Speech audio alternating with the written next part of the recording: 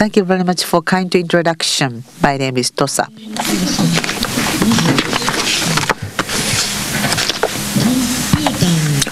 First, what is lacking in computer? Many things are insufficient in computer. In order to coexist with a human being, there is something which is indispensable in computer. The role of the computer so far, from the beginning, is created for computational purpose, to calculate for arithmetic purpose. But now this is serving as a kind of external memory of a human, not just memory. When we are thinking in many ways, computers are supporting our process of thinking. However, there is no literacy in computer. At the same time, yet computer infrastructure is developing so remarkably, and the world is now connected by them. Connected, yes. However, in retrospective, the communication quality amongst us means a human being, is very shallow. Well, we are in a way networked, yet kind of personal communication extent or depth is very shallow, I feel. Why is this? I thought it in many ways. Infrastructure to connect, network the world, there should be a kind of a universal element. Universal element is extracted. In that process, we just throw away local element. However, when it comes to the depth of communication, I think that depth really resides in the part that we throw away, we disregarded, a kind of ethnicity or local culture kind of things, and so that the local ethnicity or racial characteristic should again be recreated upon the web, upon the computer. So now comes the cultural computing. I am proposing the cultural computing because of that past history. As is introduced, myself is in the media art and also the research area as well. So the art and technologies are both area of my own work. And the further expanding, I am expanding into the culture and the technology. And interesting enough, the art and when we say art and technology, no problem occurred. However, when I change the word to culture from the art, there comes a lot of issues arising. The art is one, should I say, discipline of the culture, a kind of expression of the culture. That is art, which sometimes is a very indigenous one. The culture inherently has something very local, and also the common, which is a universal, ubiquitous anywhere in the world.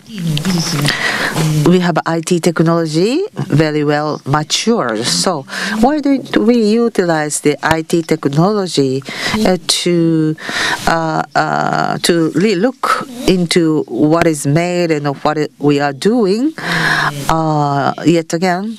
So in the interaction using IT tool, we should be able to express the culture.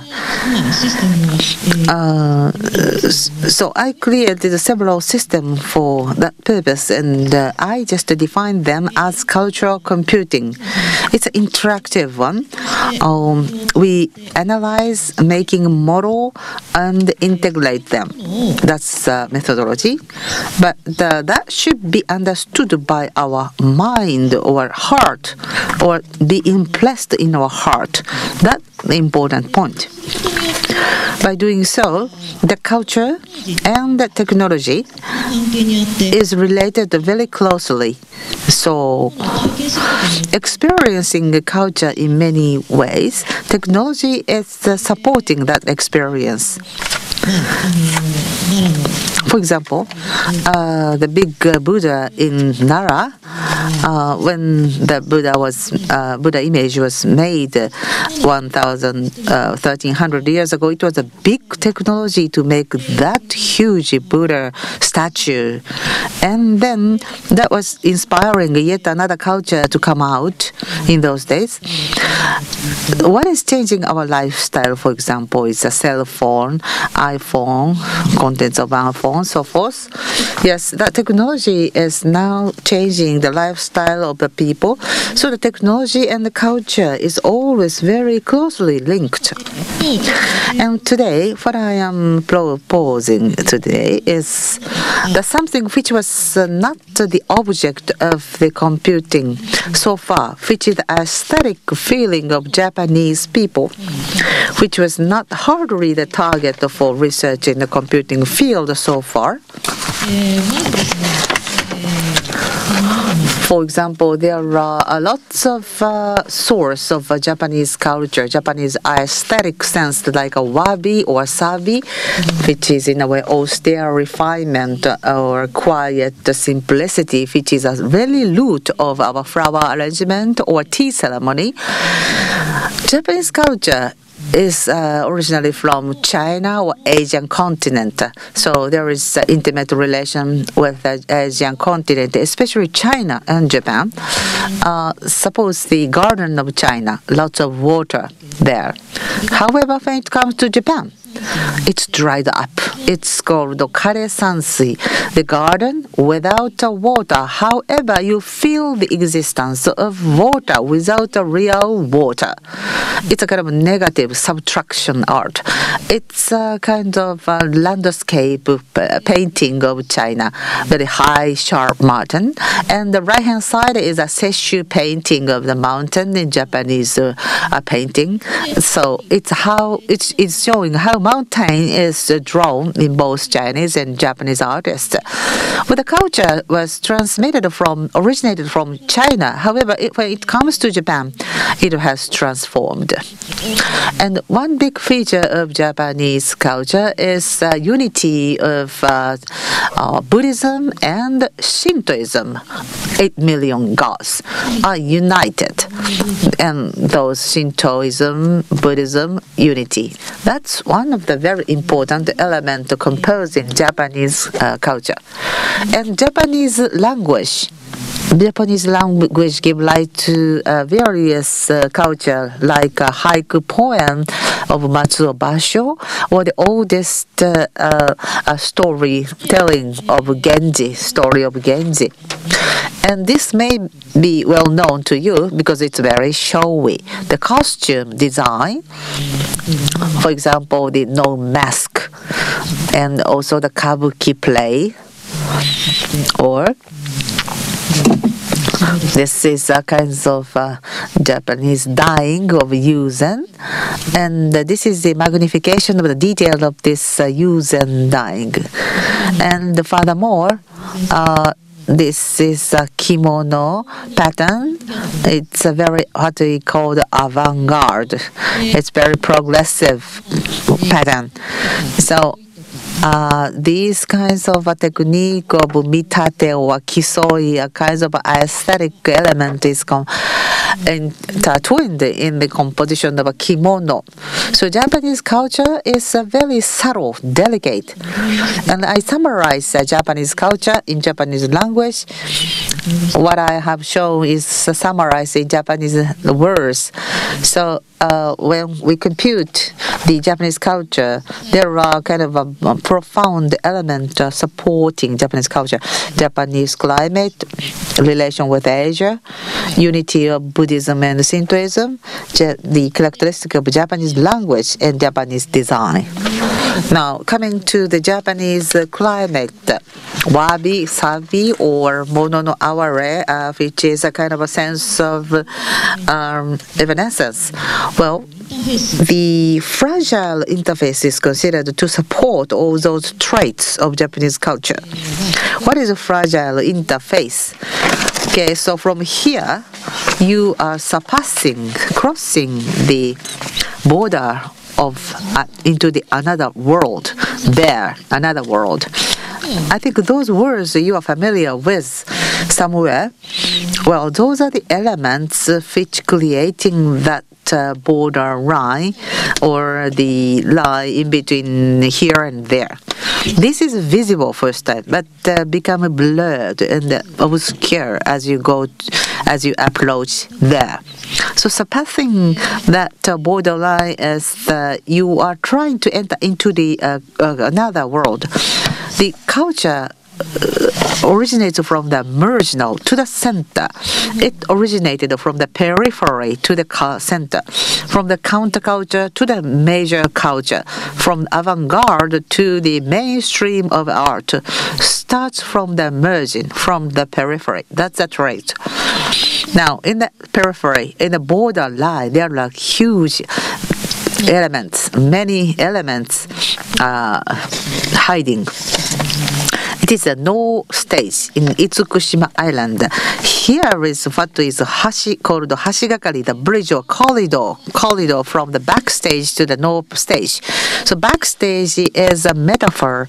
This hashigakari is a metaphor of coming from another world to this world, from this world to the another world. It's a kind of a border area.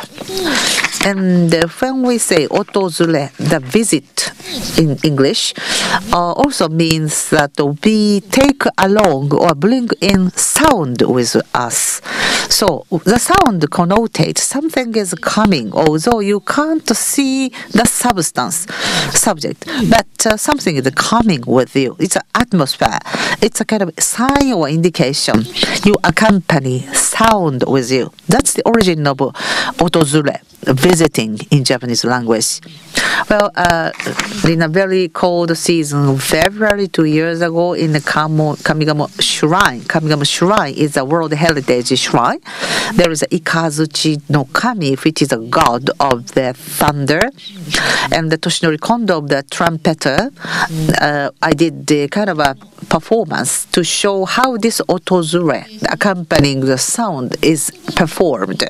So this is not in a word. It's a kind of ideogram. The kind of a character before the character is firmly established as a system. And next is something weird, something that you are wrapped and you are wrapping something. It's a opposition of the eros and thanatos, man and woman, god and man. And this is a haiku poem of Ryokan. The momiji or kinds of a maple leaf is falling, showing back and front side of the leaf to us. So this can be positive and negative, and there is a bit kind of in between. It's a very subtle area, but give the feeling of richness. For example, this is a kare sansui, the dry garden, just a rock and sand to express the existence of water. And this is a situation of a conflict. Takekurabe is a famous novel of Higuchi Ichio. And the girl who is straightforward as well as very wicked, who is stubborn, who is having the conflict inside her mind, who is a hard-hearted girl. And in Nishida Kitaro, who is a philosopher, in expressing that mind as an absolute nothing, absolute contradictory self-identity. She is weak. She has a contradiction, but she moves straight forward. This Japanese likes very much. Japanese have a kind of negative mind in there. We have something lacking, insufficient, non-existence in our mind. However, next step is like. Suki can be expressed in many Chinese letters. Suki is a simple, rich, coming from the word verb suku. Suku is in making Japanese paper. It's a simple yet rich. So suku is a pure, having noise, having like Japanese simple pure. And suki, play ski, is that people who are sharing the same taste and the same elegance, they are persistent. But the two suki, two taste deviate, slip a little bit, very subtly. Then that sense of the host and guest can be communicated. And a very similar word in French is a tic. And as you know, this is a hon amiko at box. This is a rimpa craft. The box, the container. As you know, in the middle, it's kind of convex one. Too much swelling. This is one of the suki, the taste. And as you know, rimpa, the Tawaraya Sotatsu or Ogata Korin pictures are very representative one. And the influence of the rimpa overseas is like this. This is a river. The flow of water, the swirl, is impacting the crimped Austrian artist of, as you see, the pattern of the tree of a grimt is based upon the Ogata Korin's painting. Next is algorithm of omokage, a kind of a shadow or very faint memory. Omo has many Chinese characters as well. When Omo moves, this Omo proceeding, look, appearance, and interesting on the right hand side. So if you are thinking something very strong, something is very far from you. However, if you think of it very intently, you are able to see it. Actually, the substance is not non-existing, but you have a sense as if you have that matter. So I have an equation: nothing plus being equals become. So as Zeami asserts, Ushin or Mujo with mind and the transience or nothingness. And Saigyo, who made a poem about cherry blossom, who became a priest out of his suki mind. Next is a neotony. In science fiction, there is a sense of neotony depicted. Ghost in a Shelter or many SF novel depicts neotony. But neotony did not, neotony was there. It's a kind of a Peter Pan in Western analogy. So he is adult. However, he has a boyish mind, nostalgic mind, and his old hometown and nostalgic landscape is nesting in his mind. So he's still very kind of infant, yet he's growing as an adult. It's a kind of kawaii or cute. The kawaii is a very fashionable word nowadays, and this is also the neotony sense. And the Makura no Soushi essay of Seisho Nagon, she said that nanimo chisaki mono, everything is small. It's all beautiful.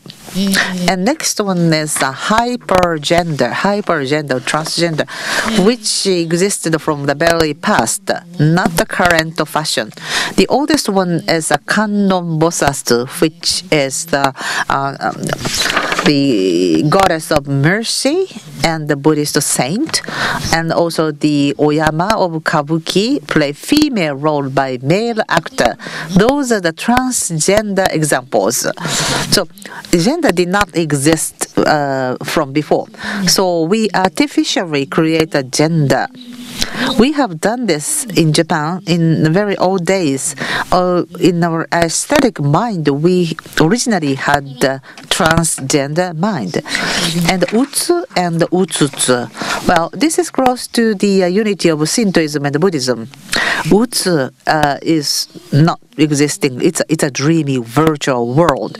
Utsutsu is existence now, reality. In between Utsu and Utsutsu, there is Utsuroi, a kind of transience. Well, we often say God visits us, God come to us. In order to accept and receive the God, we have a festival to welcome them. So the God and Goddess comes and we welcome them in a festival, and when the festival ends, they return to a faraway place. Meanwhile, in the process, there is a utsuroi, a transience. And when we express utsuroi in Chinese character, many Chinese character applies like this. The one utsuru has move or migrate, taken photograph, show, reflect. All those represent different meaning. So, when it's reflected, it's a shadow. When it's shown, it's a color. So what is the object? The color in this world or moon, anything. So the target of utsuroi is very hard to grasp. The identity of them is very hard to grasp. So those small landscape in the mind is very transient. We can't capture it. And one of the example is this Hakusegawa Tohaku painting, and this shows the utsuroi feeling, transient, moving, fading away. And haka is a memory, but invisible. So haka is invisible. So invisible one is mixed, invisible memory creating something. Haka is a unit of invisible. Haka accumulated, and finally you feel something. You can't capture it, only you sense it. You are setting it free. You are letting it go. So pursuit of the haka is Ushin Yugen, transience in spirit, and by Fujiwara Teika, the famous poet. And so on the basis of all those abundant feeling, how can we computerize those culture? Now I'd like to show you some of the example. First one, I call this as a genetic computer. Genetic computer. What is this? So Zen, to model the element of Zen, and then to use it as to awaken yourself. It's an interface to awaken your mind. What is I am expressing to you sounds very hard to capture, hard to grasp by you Western people. So I have an image of a tradition and Buddhism in order to integrate, to give form to that sansuiga or kimono and so forth are used. So not just a superficial looking at the sansuiga landscape painting, we have to use them as a means to capture that sense. So there are those elements like mountains and so forth. You can compose a sansuiga painting by having those elements in the picture. The sansuiga Japanese garden picture has a special perspective, which is not the same one as a Western one. Three from the top to the front, the parallel view, and from bottom to the very far away. It's a panoramic perspective. Those three perspectives are incorporated in sansuiga painting, and sansuiga contents are shown having those three perspective model created on the web. And next, I have to explain the use of the Buddhist model, Go-un, which is a kind of a model of human recognition of a human in Buddhist thought. The model to recognize others' mind, sometimes we use the psychological model of Western science. However, in Buddhist, we think differently. It's like a disciple and the teacher, the dialogue between the priest and the disciple. There is a dialogue, so we use the dialogue as a model. And there are fifth elements there. They are expressed in those direction of 4 directions, and those are the 5 Go-un. This is a superficial color on top, and as you go down, this gives the depth. And this will be recognized in the interaction or dialogue, and then deepen step by step. As you go down, you understand the Zen deeper. And the characteristic of Japanese language, we have a waka, haikai, which is a kind of a playful, joyful verse, and also the iplot, which is a kind of a tortoise shell written characters. We are different from the alphabetic, phonetic characters. Those are the kind of ideogram. The character has a meaning, semantic, and those are combined in this iplot tortoise shell project. So using the psychological thesaurus, we are connecting the semantic word character and the phonetic character, and this is a computer to read the air or atmosphere of the situation.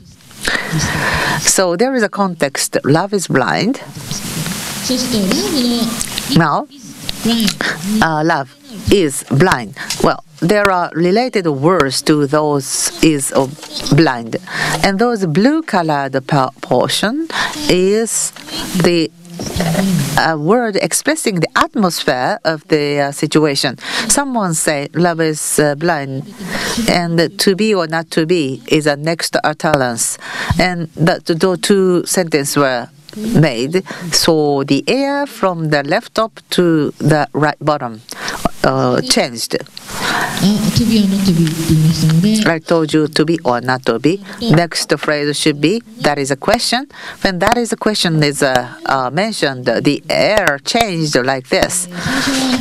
So from the beginning, something like affection and that kinds of word is in the atmosphere. But when that is question comes out, the air changed to be more serious one. So you are able to visualize a change of the air.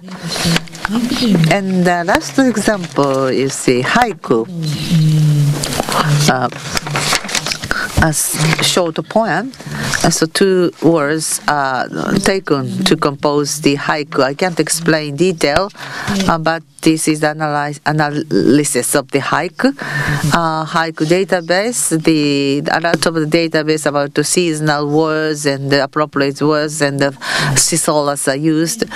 And for example,